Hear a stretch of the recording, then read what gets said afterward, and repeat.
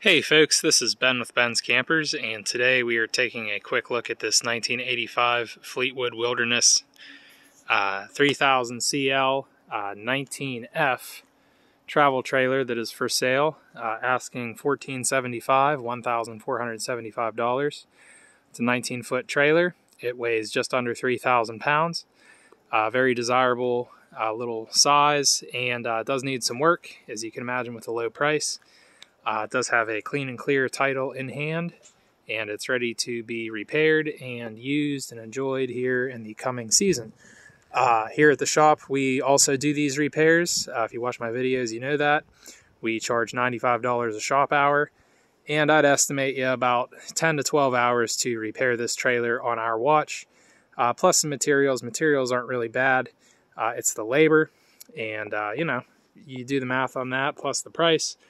You're out the door for around $3 for a very usable, clean little trailer. So please like this video and subscribe.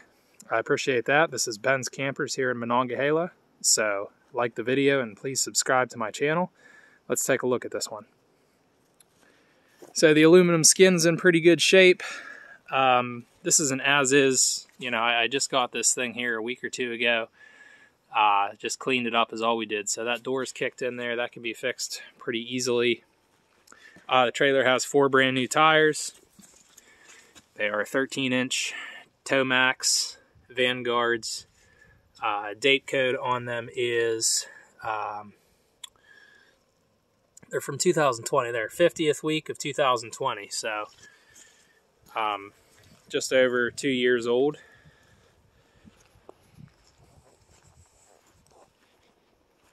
And we got a tail light lens missing. Frame on the trailer, steel frame's in very good condition.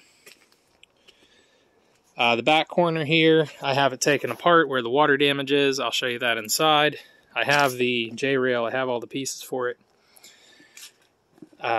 Refrigerator access, 30 amp cord. Again, 2 more new tires. We have that missing hubcap inside. Hot water heater. Appears to be non-working, but I'm not positive on that. This unit does not have tanks. It does have a good regulator from what I can see, and a 7-pin connector. I have not, yes I did, the 7-pin lights do not work, but I will fix that for you at the price I'm selling it. It's probably just the bad ground that needs cleaned up under there somewhere. I'll fix that for you.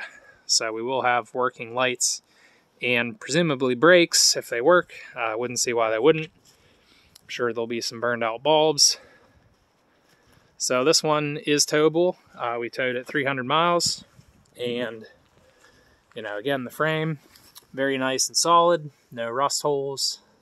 Chassis is very solid, nice solid clean little box on this trailer. If you're wondering what that is around the door, it was up against like a porch or something, and they put some like spray foam on it. It comes off. You'd have to try to, use some chemicals or something on it. Do not have the keys for this one. So you can get new cylinders there with a key, very cheap. So let's get inside. Right at the front door, there is a little bit of softness. It's not bad at all, but it is something that you may want to address. The trailer's off level right now, so the fridge door keeps swinging open, but inside it is in fair shape. From 1985. That's the bathtub there that I have removed to expose the water damage. I'll show you that. It does have a puncture in the roof up there that would need patched. And I've had the trailer covered, so I just took the cover off to do this video. This is a bunk bed. And then this pulls out to a bed. And then this here is a little table that comes up. That's kind of neat. A little kitchen area, stove. Again, haven't tested the propane stuff. I'm sure the stove works. I've never seen one not work. If we put some tanks on it, we have a dinette. This piece of wood is for the bottom of the bathtub. The cushions and upholstery need some work in here. Rest of the floor in here is nice and solid. Refrigerator is working. And again, haven't tested the furnace due to not having tanks. We got the water damage up there where I removed to dry this unit out, and had the dehumidifier going. So I took the bathtub out, and the water, what happened is the roof is punctured there, and the water came down the corner and rotted that out there.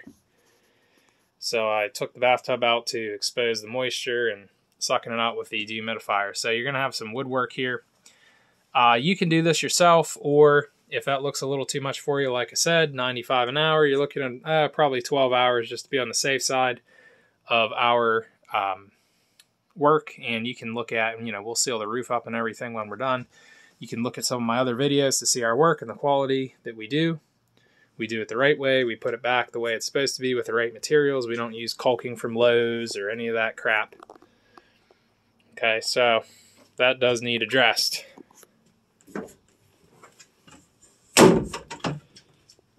And other than that, folks, this one's pretty straightforward. It's a low price. I appreciate you watching. Please like and subscribe again, and God bless.